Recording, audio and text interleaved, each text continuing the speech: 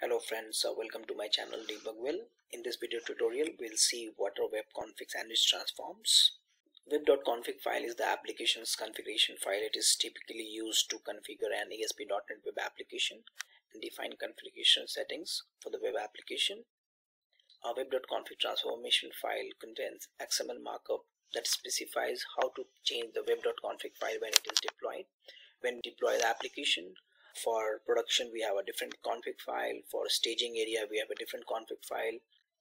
In order to transform a Web.config for different type of environment, we need XTT::locator and XTT::transform. Let's quickly flip to Visual Studio. This is small web application, and I already have a live transform as well as a testing transform.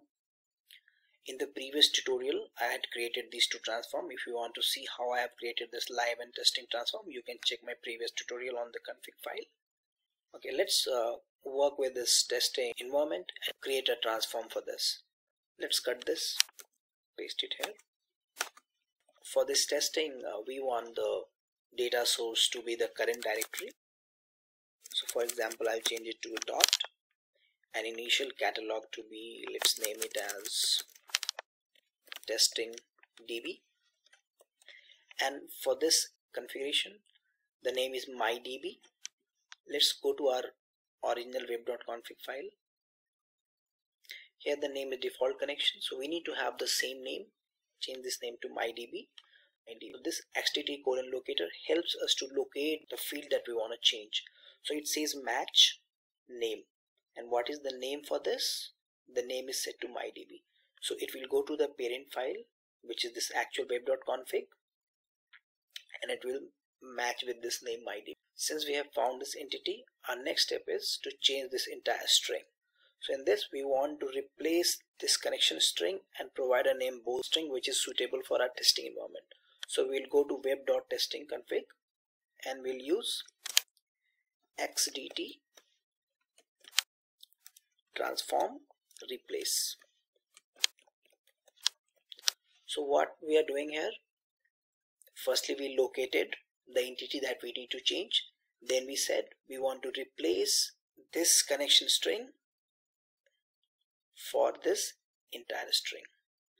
Now let's actually deploy it, and we'll see how the new web config looks like. For deploying, we'll do a file deployment. Go to the application, right click, click on publish, custom, give it a name as deploy, and we'll select file system, the target location where we'll be having all our deployed files. So I have already created a folder called testing where I will be deploying this application. Click open, then go to settings and change this configuration to testing, because we want to apply this whatever we have put in testing and put it on the actual web.config file. Now click on publish. Publish succeeded. Now we'll go to this folder,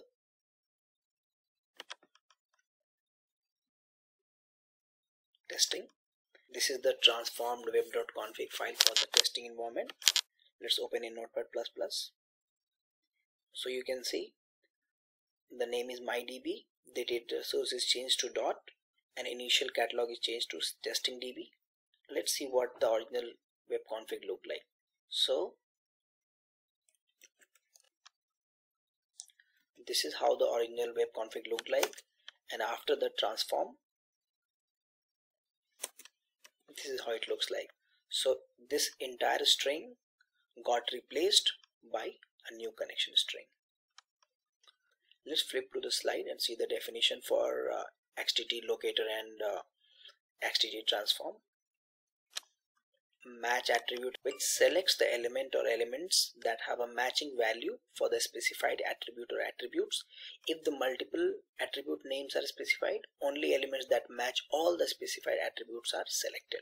This is the syntax. Then we looked into replace. Replace the selected element with the element specified in the transform file. If more than one element is selected, only the first selected element is replaced.